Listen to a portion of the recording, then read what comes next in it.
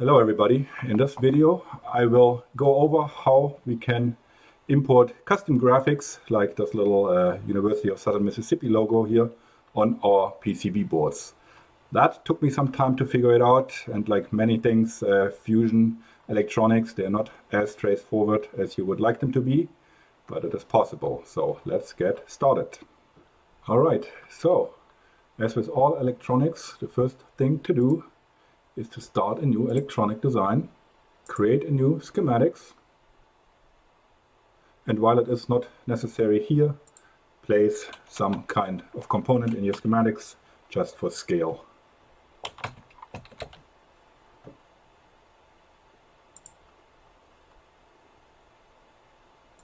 And then once we have the component placed in our schematics, we can switch to our PCB board and place our component into our board. Maybe I want to change this outline here a little bit to make it somewhat smaller board. Here, let's say this is our PCB board, and I would like to have this university logo here to be printed out when I send my board out for manufacturing. So the way to go about it is actually first to produce the appropriate graphics, and the graphics needs to be a bitmap, and it cannot have more than 265 colors. So this actually can be done using software which comes with Windows, for example PowerPoint. So this is the image I'm going to use to put on my PCB, and this is a pretty large image. So first I want to reduce the image size. So you can simply take this image, copy it, and make it smaller. And about this size here seems to be a good size to be on my PCB, and then right click, save picture, and I can simply save my picture here, in this case picture, let's make it picture 1. And then I can find this picture and open it with PowerPoint. So better open this, not with PowerPoint, open it with Paint. So here now is my picture, and then I can save it right away. Oops, not save, save as. And the format I want to choose to save it is actually the monochrome bitmap. Let's say save, and it warns me here that I will lose color and resolution, and I say OK. And then I can close this, and I can maybe bring this new picture back into PowerPoint, and you can see now here's my picture, and all the gray color here is gone. So this is the image I want to import into PCB, and you can see here the size of this image really is not all that large anymore. And this is important because the script we will use to convert our image into a form which can be handled by Fusion electronics will run significantly longer if the file is bigger than what it needs to be. Alright, so with this picture generated, what I can do now, I can go to Automation, I can go to ULP, and then I can search for a script, import bitmap image into Eagle Drawing. There's also this import DXF file, which supposedly can handle vector graphics. I haven't used this yet, so that might be another option to import custom graphics onto your PCB board. But let's go with the bitmap. There is some explanation here. You can read it, but you don't have to, because if you click OK, it gives you a second chance to read it. And if you then click OK again, then now we can select this image we have just created.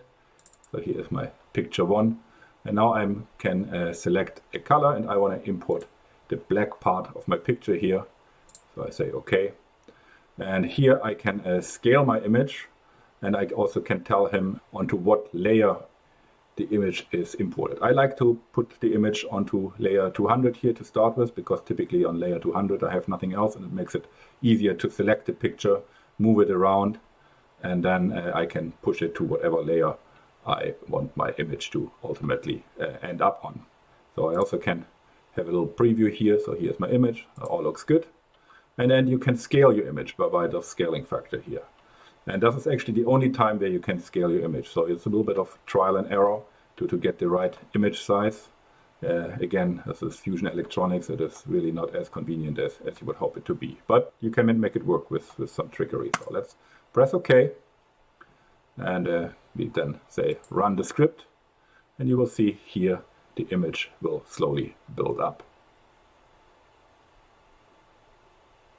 You can maybe zoom in onto it here.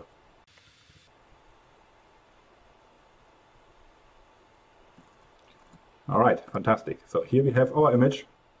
And what I like to do then is actually go into our selection filter here.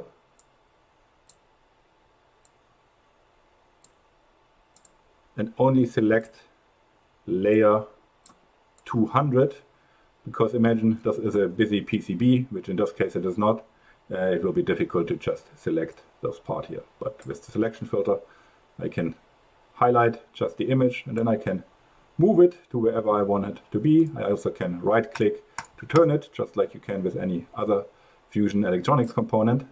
And one thing worth pointing out here is that the image always comes with the little text string here of the location of the image. So this is something you probably want to simply delete before proceeding. All right, and then if you're happy with this image here, we can then push it to whatever layer we would like it to be. So you can highlight it, and then I can, in the properties and for the rectangles, I can change where I want my image to be. So typically I probably would place it onto the top place layer here, together with all my other silkscreen information. Or if you want, you can see. Need to reset my selection filter here, because now I can no longer select it since it's no longer on layer 200. Can produce another copy of it. Control C, Control V.